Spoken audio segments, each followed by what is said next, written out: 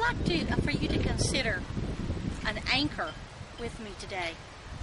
You know, an anchor of a ship, if that ship wants to stop and they have to put down anchor, they have to put that anchor in the water and the ship stops right there.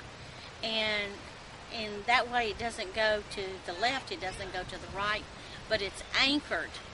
That's what it's called. It's anchored in that place. You know, God's hope is our anchor, the anchor to our soul. In Hebrews chapter 5, that's what it says. And behind me, we see a ship anchor. This anchor was given on behalf of the Reverend Huckleby in 1983. In his memory, it was given to him. You know, and I think about hope today. So many in the world today need hope. They need to know, they need to have an assurance that God is watching over them and God is taking care of them and their families. You know, things are happening all over the world. Calamities and catastrophes, trials and tribulations. We are living in perilous times. That's what it says in the book of Timothy. But you know that when we have Jesus, He is the anchor of our soul.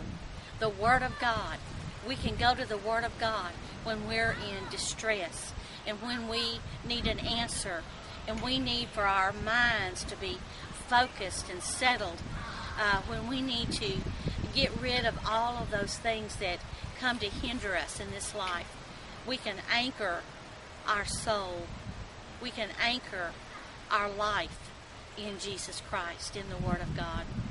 You know, I'm thankful that I belong to Jesus, because in my lifetime there's been many things that have happened that would cause me to go shipwrecked, to be shipwrecked. But you know, my anchor is not in this world. It's not in this world's economy. It's not in what the world can give to me.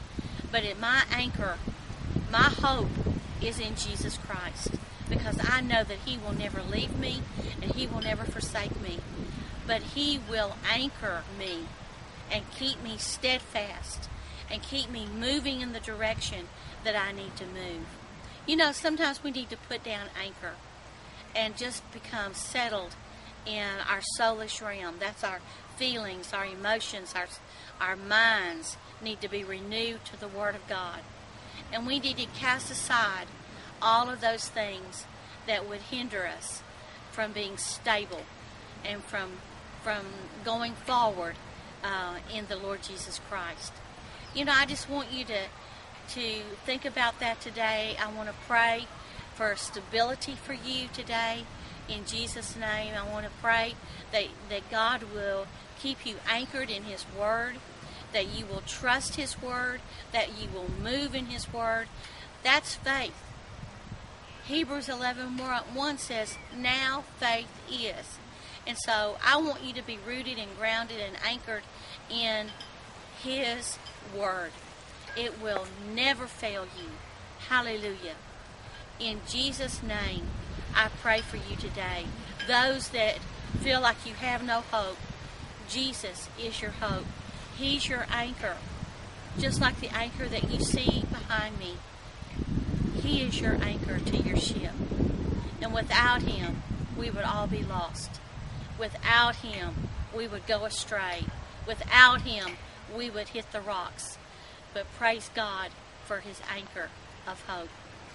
Thank you for viewing today.